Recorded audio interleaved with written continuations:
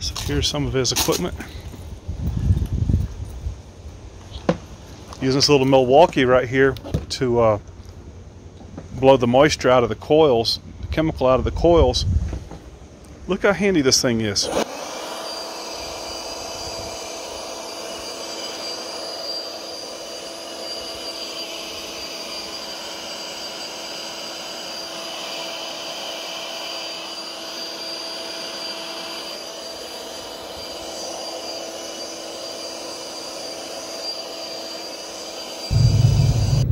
Hey everybody, Campervan Kevin here.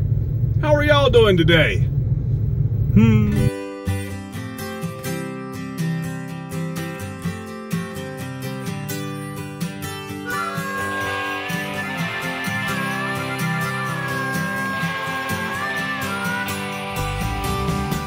So my technician Josh, he's back with me today.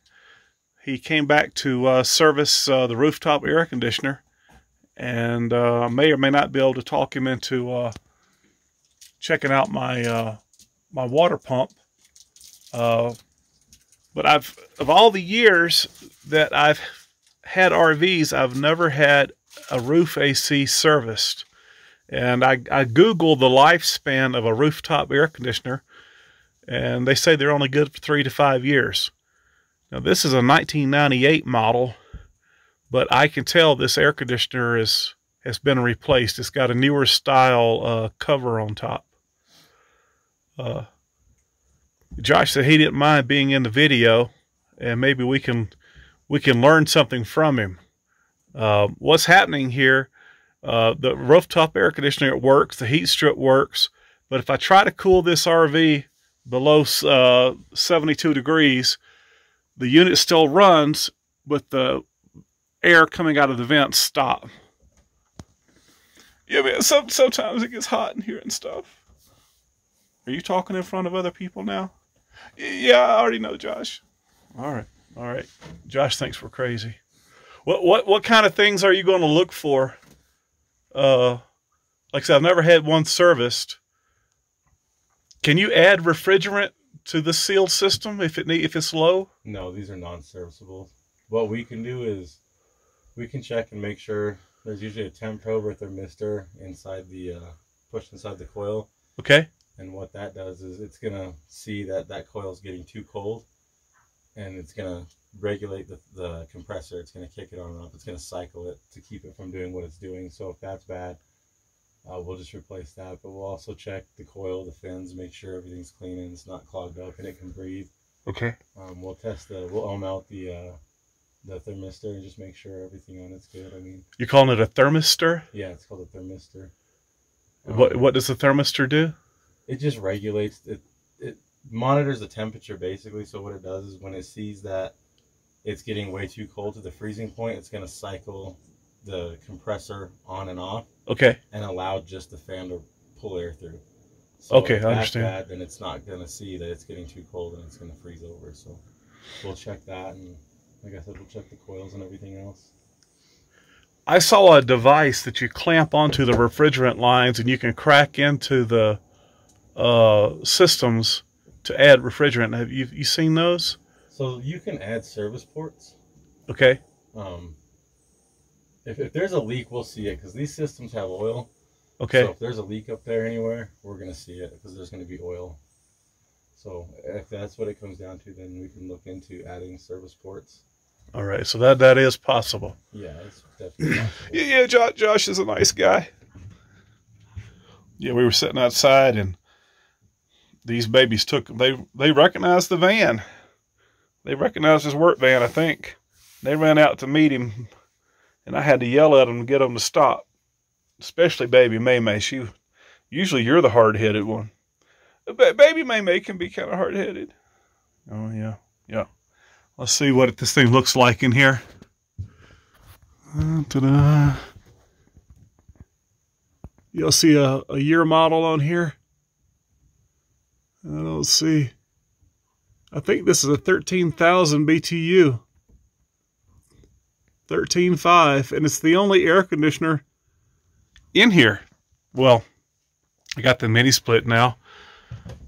One one of my line covers, insulation things popped up.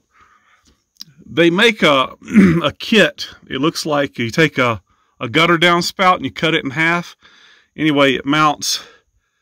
I think about getting one, and it come out to here, and then go down, and it'll be like white plastic, and it'll cover all that ugly. I've seen it for sale. You can buy it just about anywhere, and you know, try to make that look better.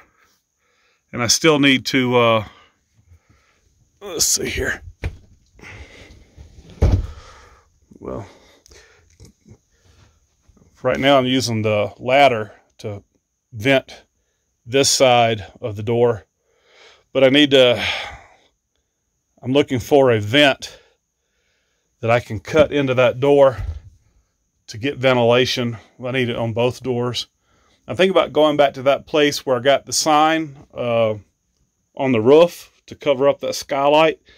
They had a bunch of metal in there and mechanical equipment that had louvered vents and stuff on it. So I'm going to go in there and see if I can find something that I can recycle and reuse that looks good. I don't want to have too big an opening to where someone can kick it in and get in. So I want it to be kind of narrow where a person can't get through it easy, but it's still big enough to let the air in. I've been on eBay looking at HVAC intake covers, but they seem kind of flimsy to me. So I'm going to look at some industrial equipment, and they've got a bunch of industrial equipment that they've recycled in there. So, you know, I want it to look nice, but it's got to work. It rained last night, so I took the cover off of my zero gravity chair and threw it in here. It's always a mess. There's always a mess somewhere, something to clean up. Isn't this nice? Boom.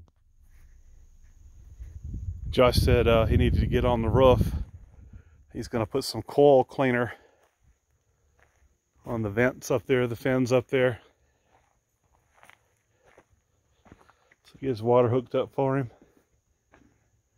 Got a ladder set up for him. I had some people write me, so that was a great price they did on your mini split install, but I can't believe how you hovered over the guy the entire time. Boy, that made me hot. I've been a contractor for right at 30 years. I had a heavy residential market.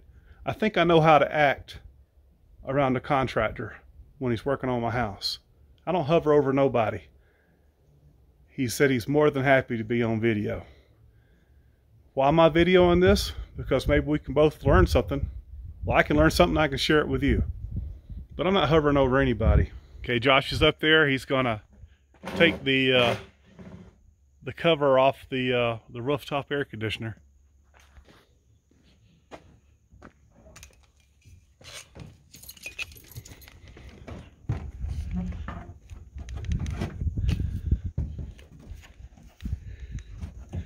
Any idea how old that air conditioner is? Do you see any? Have you seen any dates yet? Not yet. I can tell it's been replaced because that's a more modern cover than they had in '98. Yeah.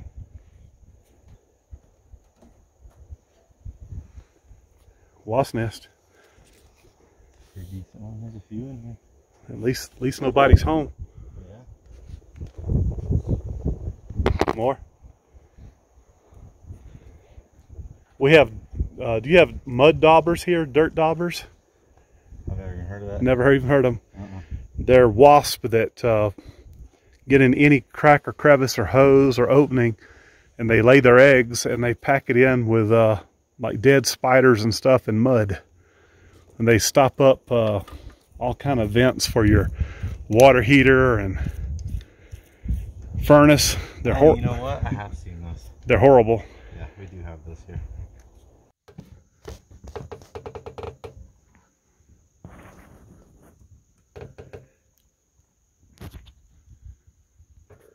Okay, he just asked for me to turn it on. Let's see here.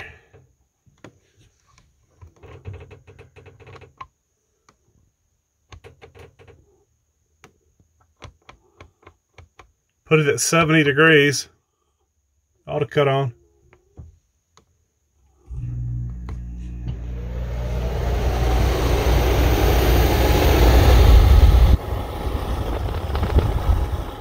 Okay, ran it for a while.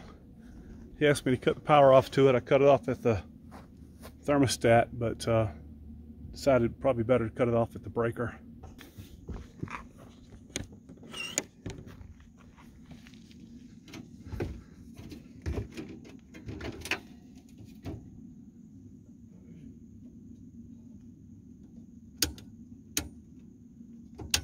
Let's cut everything off.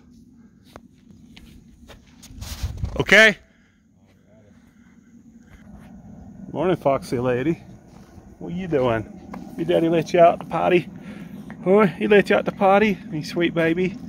Ooh, independent prissy thing. Morning, Felix. Morning, morning. I mean, good afternoon. Still morning. No, still morning? Okay. Yeah. Man, Felix, I thought you were dead. No, baby, he just slept in. Really? Yeah. You getting your beauty rest? Wanted to congratulate you. It's real obvious now you're losing weight. Well? Yeah. I can tell the difference. Can't pinpoint exactly what it is, just like overall. Oh, okay. Yep. You seem a little smaller. Oh, I seem a little smaller. Yep. Okay. You like me, you ain't got your glasses on yet. I spent 30 minutes looking for my glasses this morning. I knocked them off the edge of the bed, and they fell into one of my shoes. I think I'd ever find my glasses. Oh, it's happening. You can't see. Yeah. You can't find nothing. So I believe Joshua believes he may have found what's causing the problem. What did you find? So this temp sensor right here? A temp sensor? Yeah, the plug-in was just dangling, and this should be soldered into the board. Huh. You keep So those on? there's You keep nothing- those on the truck? No, I would have to run get that in town. All right. Temp sensor.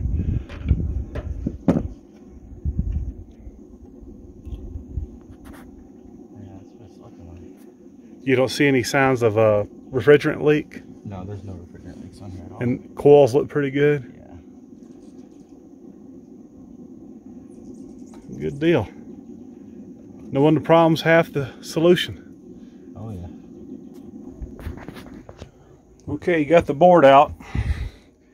He says, Kevin, there's no need to replace this board. It was that blue one right there under the capacitor. It had popped loose. He said that's temperature control. So he says it's got a couple little marks on here, but he says he thinks this will get it.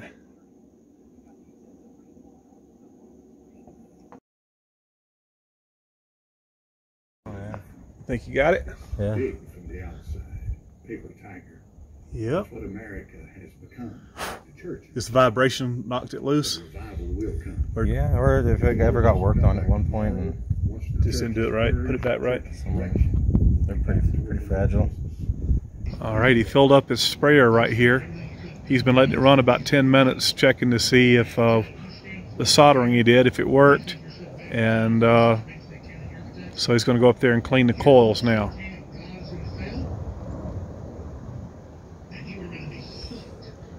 Martini just had a seizure. They last about a minute. She has one that I see about every 8 weeks. You better? You better? Good baby. So what's going on in here? You're retaping it? Yeah, I just resealed it with silver tape. That tape's definitely not going to come off like that one.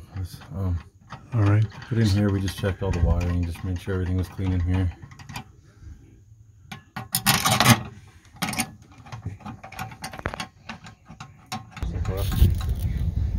Okay, now he's spraying down the condenser coil.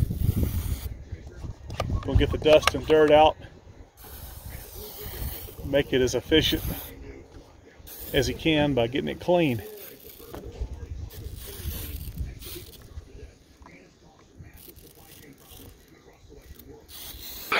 Now he's got a pump up sprayer. He's already put the cleaning solution on it. Now he's going to use the sprayer with water to get it out.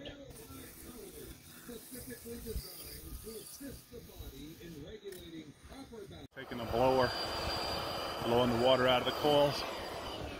That's some bubbles.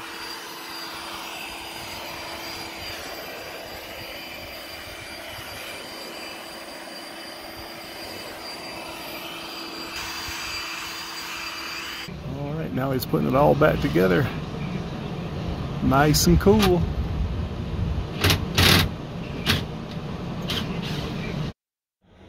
So to get the air conditioner serviced, coils cleaned, and him to fix that circuit board, it's throwing ice cubes out of the ceiling right now. Much colder air than I've ever felt. $271. Talked to the owner of the company, and he said, I said, would you like me to share your name and number or not? Because I know a lot of people in the RV community that need this type of work. A lot of people want to put mini splits on their RVs. Is that something you want to do? He said, sure. So I'm right here close to Edgewood, New Mexico. Their business name, I'll show you the truck here, is Duke City Services. They do electrical, plumbing, heating and cooling, drain cleaning, remodeling, 24/7 emergency response.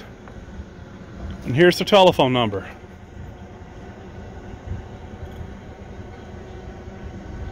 These guys have treated me right.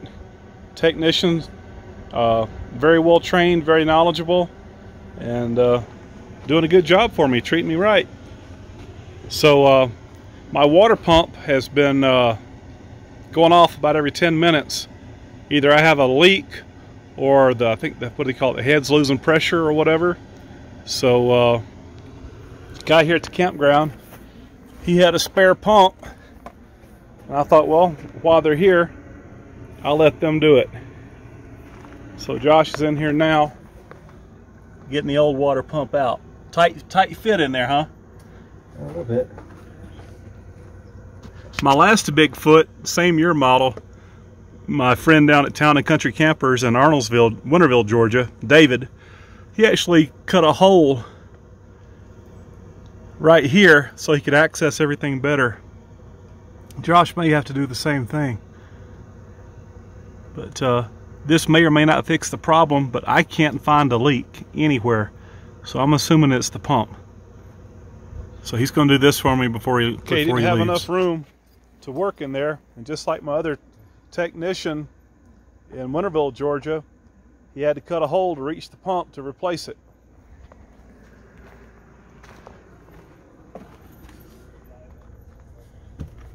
Now he can reach it. I may put a door over this, or I may just put some tape and seal that back up. Well, it's a lot later in the afternoon than the last clip that you saw. The pump that the man had here in the park for me to use, it didn't fit. The fittings and stuff didn't line up, so we had to go get a new pump. Let me show you what he did in here. On this Bigfoot, he had to do the same thing that on this one that he had to do on my last one. Cut an access hole with a big hole saw. This pump is just a little bit bigger than the one I had. You see this door right here? I'm going to buy one and put one right there. It should just cover that hole. It's going to be really close. Maybe a little bit of caulking around the edge. And that way, if I ever got to get back in there again to have the pump serviced, I'll just unlock the lock. So here's the pump. The guy here at the park said I could use. It's brand new, hadn't been used. I'll give it back to him. Here is my old pump. Let's see here, 2.8 gallons a minute. This pump, he went to an RV dealer here and said they told him that this pump was no longer being made. Look at there. It was original to the RV. And since he has put this pump in, it hasn't been making any noise. So it wasn't a leak after all. It's just bleed back into this pump here. This is the one that replaced it. It is 3 gallons a minute instead of the 2.8. And I got a lot better water pressure.